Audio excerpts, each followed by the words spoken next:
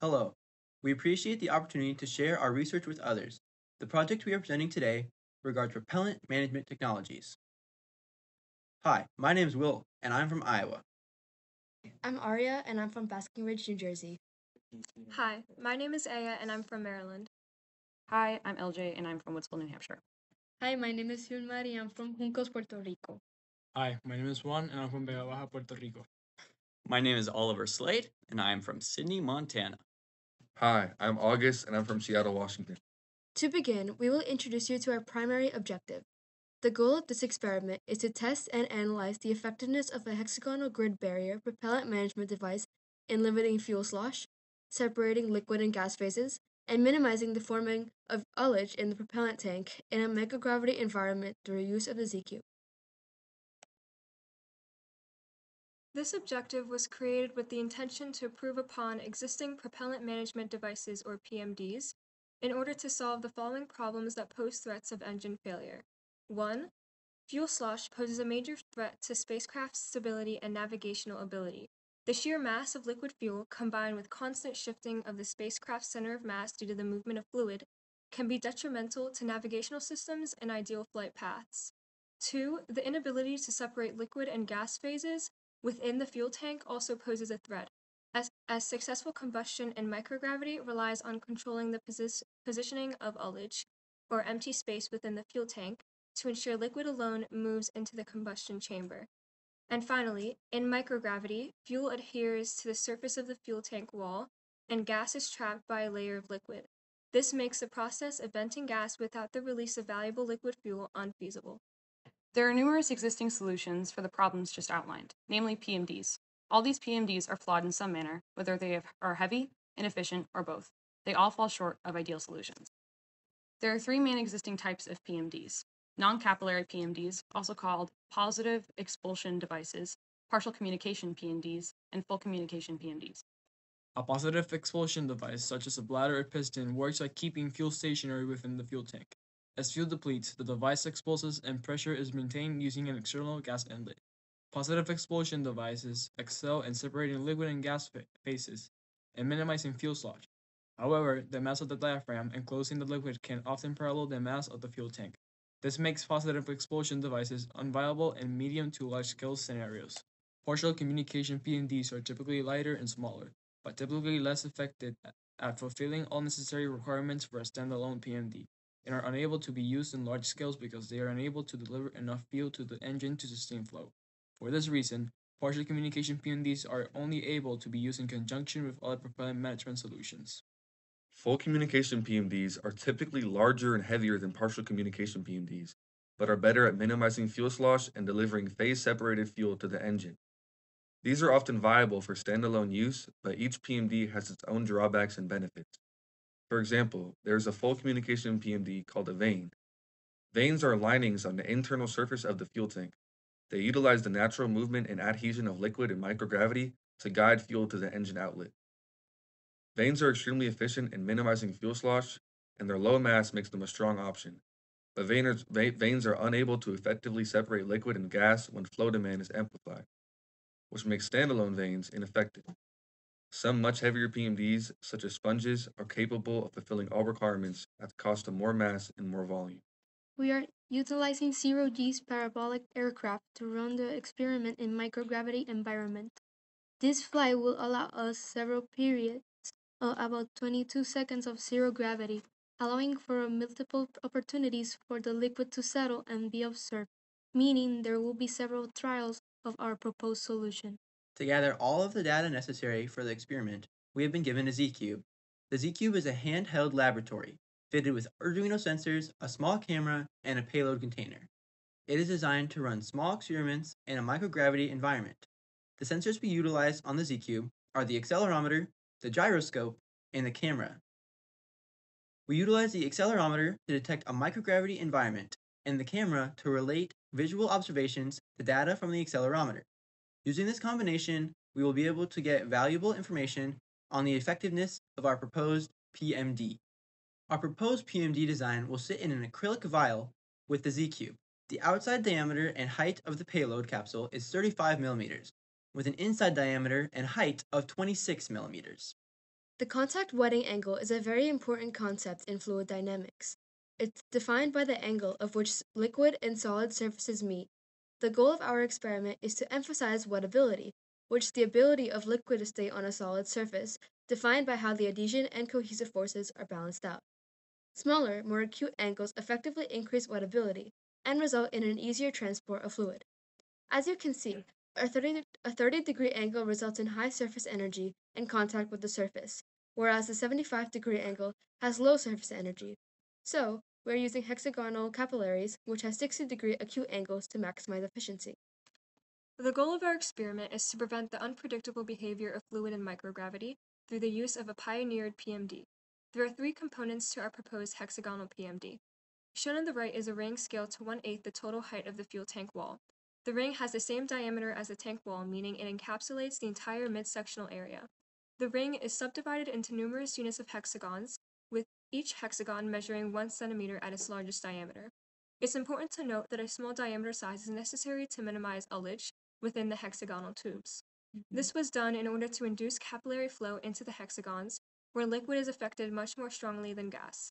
The considerations for the capillaries, especially their size and quantity, is influenced by the desire to maximize surface area and minimize volume, as a larger PMD translates to less available and usable fuel. This implies that the largest possible feasible capillary size, 1 centimeter, with the most hydrostatic attraction, is ideal to minimize volume and therefore mass.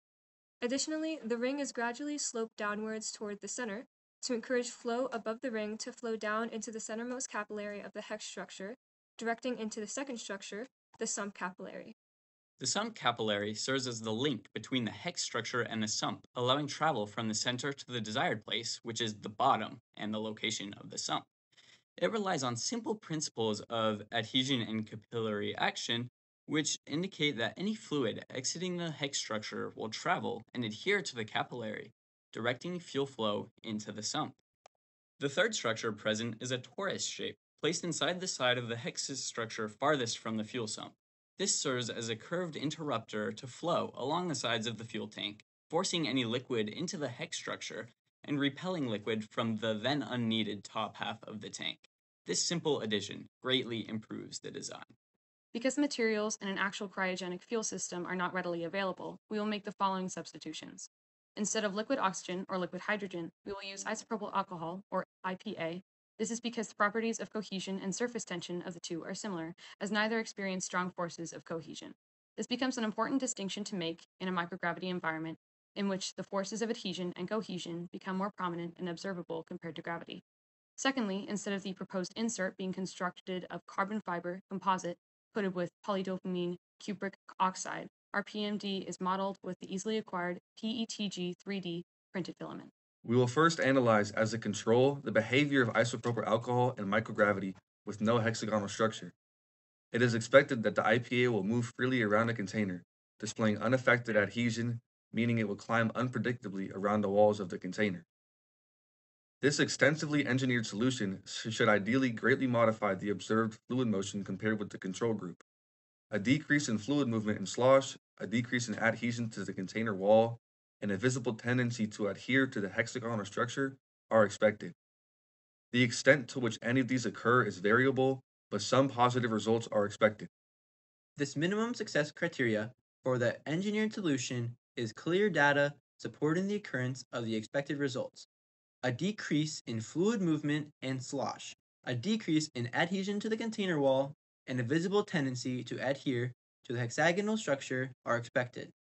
Success depends on these occurrences. In a couple of preliminary tests, it became clear that addition to our PMD would greatly improve the design. In the first job test, where the hex grid was placed vertically, the IPA can be observed adhering to the capillaries nearest to the container wall. This necessitated the implementation of a torus to guide the fluid to the center capillaries. This is another demonstration of the promising potential of the efficacy of this design. This time, the hex grid is placed horizontally. This is also an earlier version of the solution, which visualizes the need for the sump capillary. This is accelerometer data taken from the drop test showcased in the previous 2 slides. The moment in which there is a little acceleration due to gravity, before the 4 spikes in acceleration, indicate the purity of our early experimentation. It is, naturally, suboptimal, but the data is sufficient to draw observations from.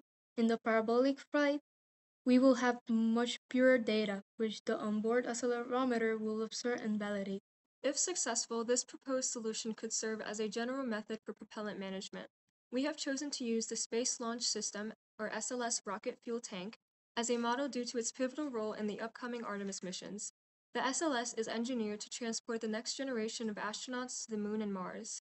Given the extended duration of these missions, efficient propellant management is crucial for mission success.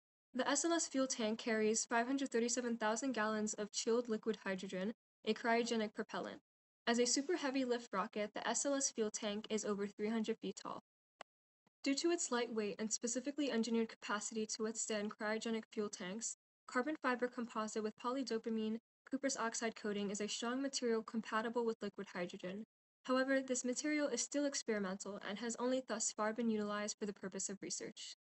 Under the assumption that this PMD fulfills all requirements as expected, the HEX PMD should occupy the same role as a positive expulsion device.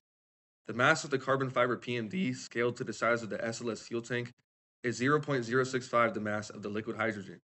In comparison, the mass of a diaphragm on the SLS fuel tank is 24.5% the mass of the fuel. More specifically, the mass of the PMD is 0.26% the mass of the diaphragm. This shows that compared to traditional positive expulsion devices, the HEX PMD is significantly lighter and takes up less volume. There are possible design changes worth exploring. Ideally, in the context of capillary actions, angles should be small so that multiple surfaces are in close proximity, and the contact wetting angle is ideal.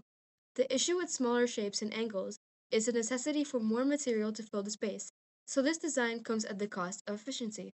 However, varying the amount of material from the middle to the edge of the tank can increase efficiency. In a future design, we would implement star or triangle shapes that maximize the ability of the contact wetting angle. In addition, we would consider utilizing aluminum or another lightweight yet strong material. Finally, this project could be expanded to be used in conjunction with other methods, such as pressurized systems. Because we do not have excellent data yet, it is impossible to pass judgment on the solution in these early stages. After the scheduled parabolic flight, we can observe the efficiency of the solution. This is our mission patch. The slosh on the bottom of the patch represents one of the primary problems that our PMD is designed to solve.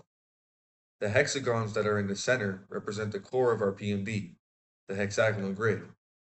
The flags on the golden stripe symbolize where we are from and the home we found in Texas with the SEAS program. And finally, the constellation of Texas in the sky represents the 8 members of our group. Special thanks to all that have helped us with this project. We deeply appreciate the support of Laura Tomlin, Selena Miller, Mario Esquivel, Margaret Baggio, Zoe Slade, Becky Frecci, Dr. Kevin Crosby, Stephanie Hanover, and the entire SEAS program and the University of Texas at Austin.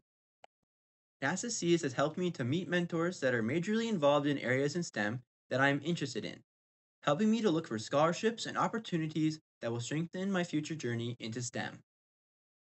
NASA SEAS helped me solidify my passion for aerospace and astronomy, which is definitely something I will pursue in the future. NASA SEAS was a wonderful opportunity that has solidified my passion in aerospace engineering and space research. Talking with professionals who are working on the same issue we are is not only interesting, but also very exciting. The NASA SEAS program has solidified my readiness and confidence in my ability to work in STEM fields such as all types of physics, astronomy, astronautics, and astrobiology. NASA SEAS has given me an excellent opportunity in different fields of astronomy, physics, and engineering. It has also given me the experience of doing research in an interactive way. Now I'm one step ahead of making my dreams come true. Thank you to the people at NASA SEAS for providing me with this extraordinary experience. NASA SEAS has solidified my passion for space research and aerospace engineering. I'm glad I was able to have a great experience at NASA SEAS. I learned many things about the STEM world, including cooperation, and I thank all my mentors and all of the people that made this program possible. NASA SEAS was an amazing experience that enabled me to grow as a leader, learner, and human being. This program will jumpstart my career into a STEM field, and for that I am forever grateful. Thank you, NASA SEAS.